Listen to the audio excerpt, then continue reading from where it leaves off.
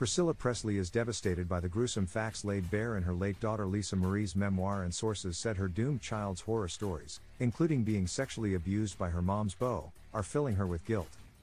This is incredibly painful for Lisa Marie's family, especially her mother, an insider told news.com.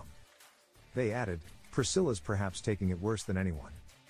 Lisa Marie died at 54 in 2023 from a bowel obstruction related to a previous bariatric surgery before she could finish her book, From Here to the Great Unknown, which was completed by her 35-year-old actress daughter, Riley Keough. It's been reported Priscilla, 79, and her daughter had a complicated love-hate relationship, and Elvis Presley's only child resented being dragged into Scientology. Now, friends say the Naked Gun beauty is reliving events of her daughter's life, including the alleged sexual assault of preteen Lisa Marie by Priscilla's then-boyfriend Michael Edwards.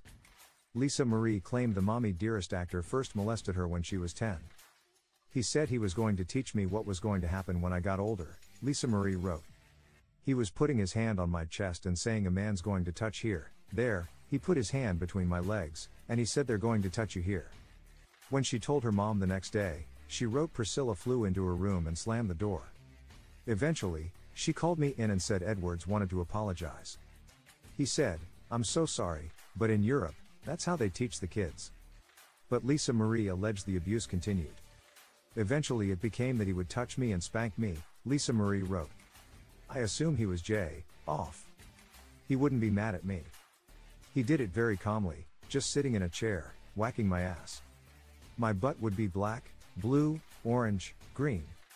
When Lisa Marie showed her mom the bruises, Priscilla reportedly asked, well, what did you do to cause that?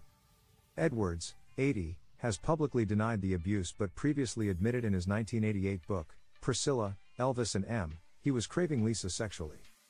In his memoir, he wrote, soon I found I was looking at my watch, waiting for Lisa's school to let out, just as Elvis had once eagerly awaited Priscilla's return to Graceland from school each day.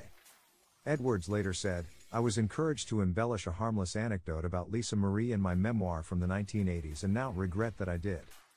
Priscilla has not commented on the claims. The insider added, there's nothing Priscilla can do now except grieve for her daughter and pray that she's at peace in heaven alongside Elvis.